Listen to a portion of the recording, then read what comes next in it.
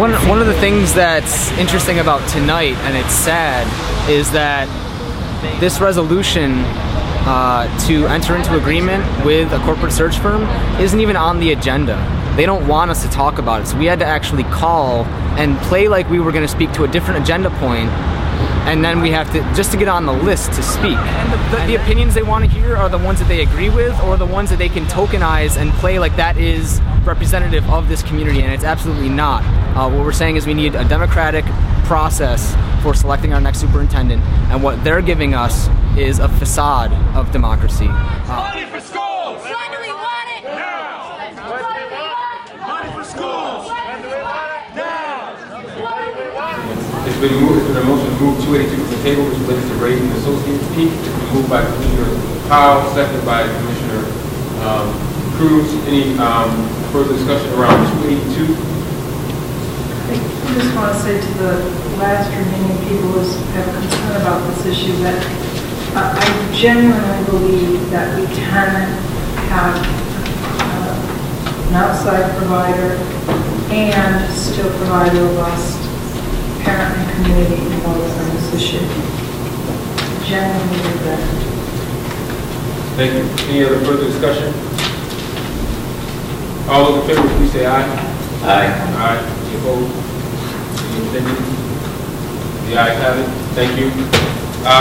We fought as hard as we could to preserve this institution of an elected school board, and what we're fighting for now is an increased democracy and decision-making practices that will lead to what the change that we know needs to take place. The way not to do that is to cut out voices that you need to hear.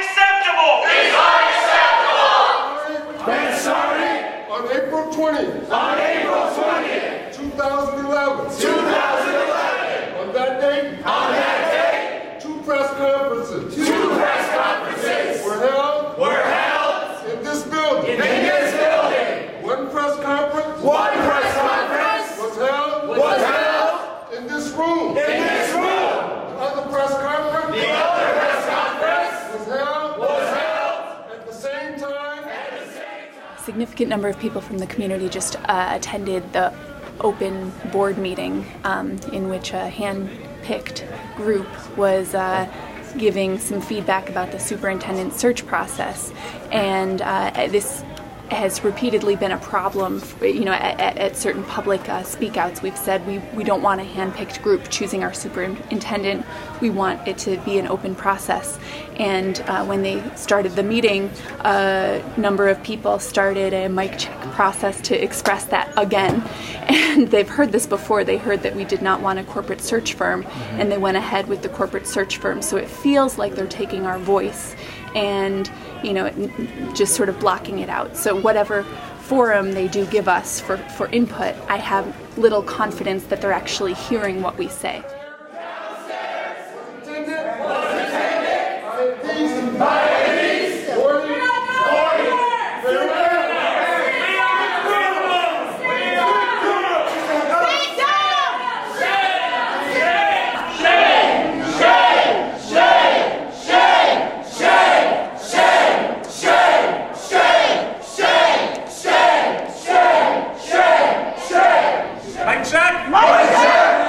The superintendent search process so far. The superintendent search process so far Has not been legitimate. has not been legitimate. We need to go back to the drawing board. To go back to the drawing board And rework this flawed process. and rework this flawed process.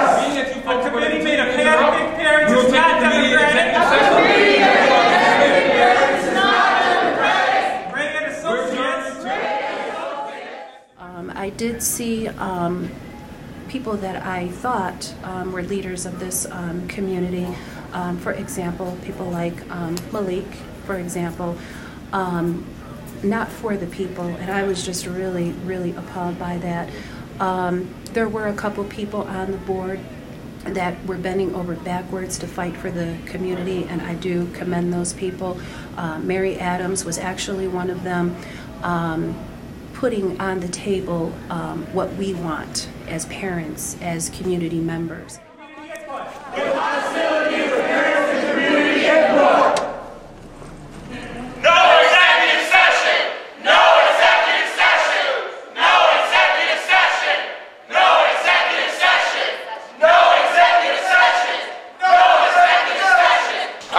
We're going to start our meeting. If you continue to make noise, you're going to be removed. I let you go on for 15 minutes. If you continue with the noise, you got to go. That's it. It's not noise. That's it. It's not noise. It's words. It's the people's voice.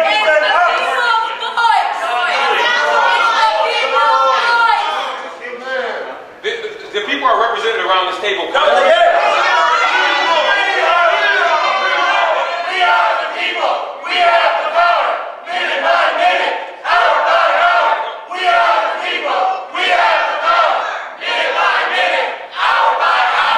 I'm really excited about what just happened. About 20 to 30 people from Occupy Rochester and also different groups came and decided that they weren't really happy with the way that the Superintendent Search Committee is going, and they weren't really happy with the process, and they didn't really want input in this process because they didn't think they were going to be listened to.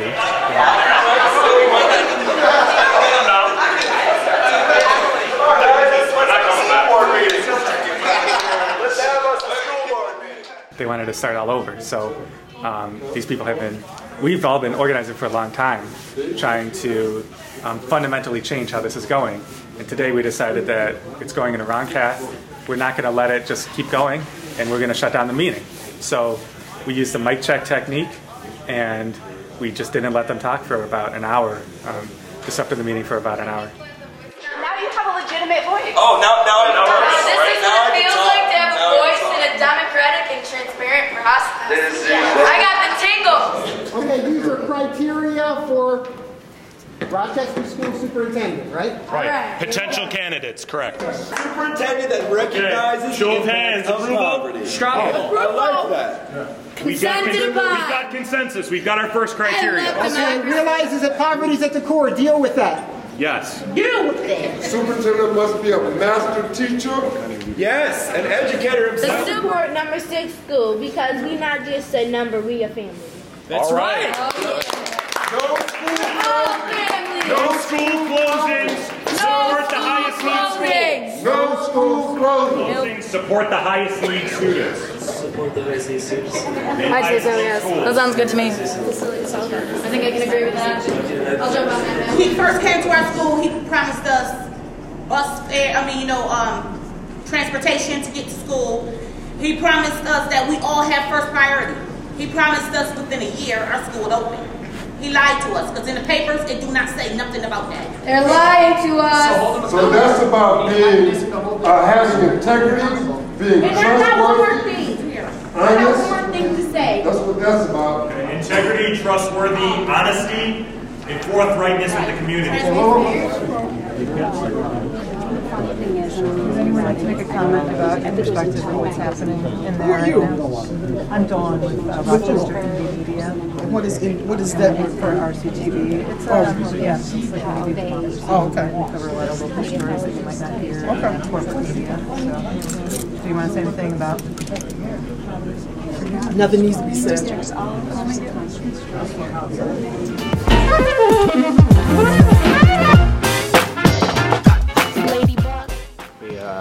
Mike checked the meeting and they didn't want to hear what we had to say, so everyone just left. None of them had any comment. They didn't want to engage at all. So they left and we took their seats and we started coming up with our own criteria, the community's criteria for what we think the superintendent selection process should entail and what qualities the new superintendent that will be chosen should have.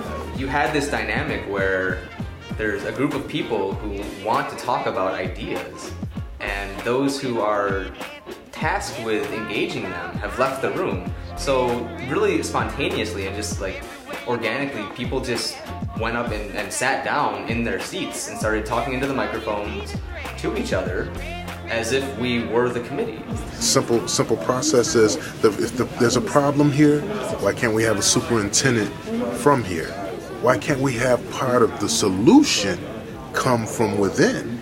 Because there are many people that have the qualifications that can step up to the podium, but they're going outside of the box to try to create a solution, and truthfully it's making a bigger problem. Therefore, if we look within our own selves, we'll find the solution. There's plenty of people here with the capabilities to actually uplift, and people that will do it for a lot less than what they're. It's like dollars and cents. They're not really thinking about the kids. They're thinking more in dollars and cents instead of the people, and that's wrong. It's something totally different to create space where folks with different ideas and from different walks of life can come together and share those ideas and focus in on and disagree and then ask for clarity and gain clarity and then come to some kind of common understanding.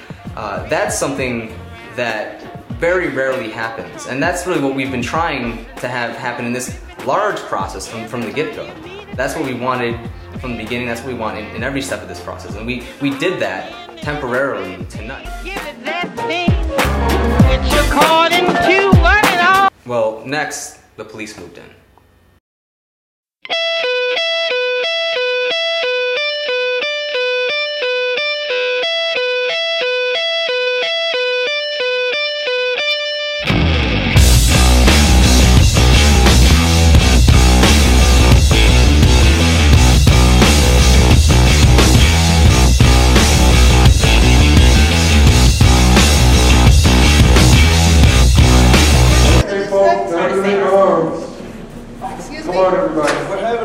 We're having a democratic meeting. You were disruptive of the meeting to the point where they could not have the meeting. I've asked you to leave, and this is the third time that you've been asked to leave. Everybody gather. Your choice at this point. What happens? Everybody gather right here, please. Isn't this a public forum? Everybody gather right here.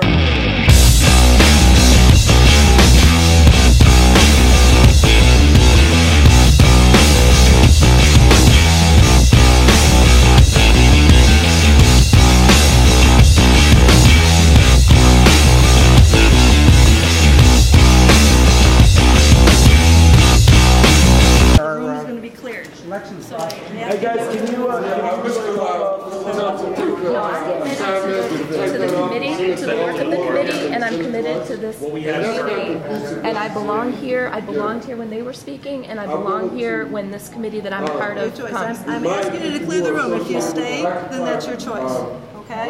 The committee is out there right now. And they're coming back in here to me. Is Cynthia? Depends on what happens here. Miss Elliott is sitting here. I will sit here. These are people on the committee. I will sit here. Right now. Take note. Remember we talked about the police always being the first line of defense? That doesn't mean they're not good guys. Just threatening me with arrest.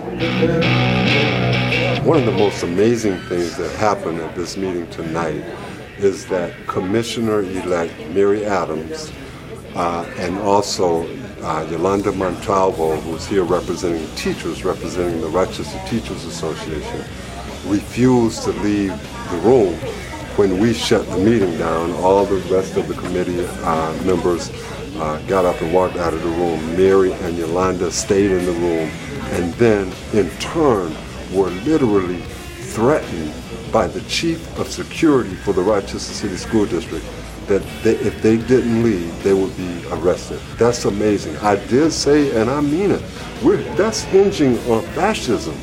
I mean, that's amazing. It's unbelievable. I mean, freedom of speech is one thing. The way this was set up, it was not freedom of speech. It was more set to a point where I'm going to say, and you're going to listen to what I got to say, but you have no voice.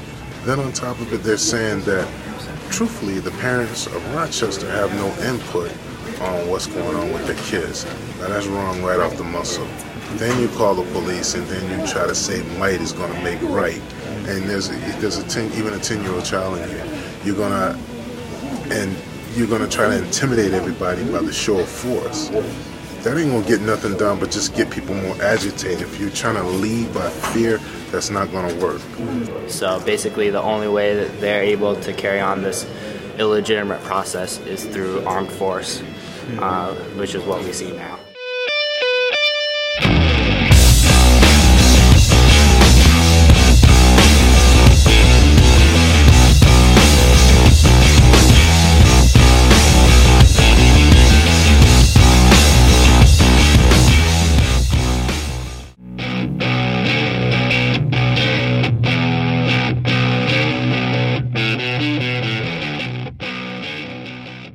We're going to continue to build relationships and have them be real deeper and meaningful relationships with people within Occupy and other partnering organizations, which really has some real positive momentum and some great potential behind it.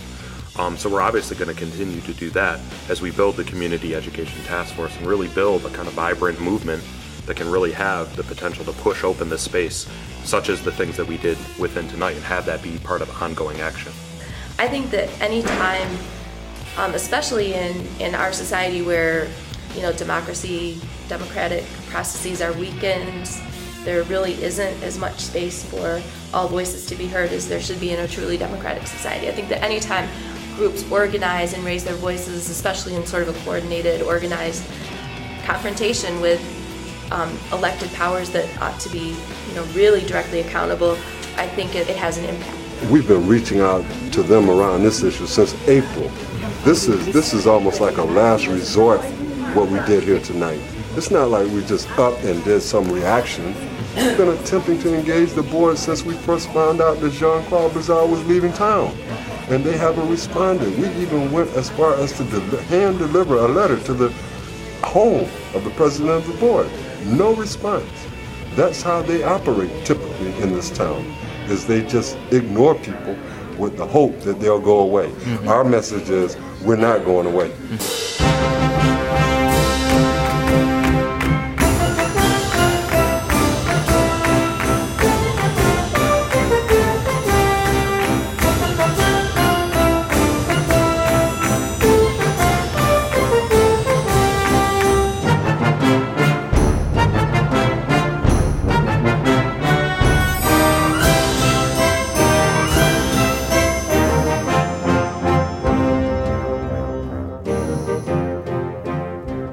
I wish I was part of the 1%. Please, I wish I was.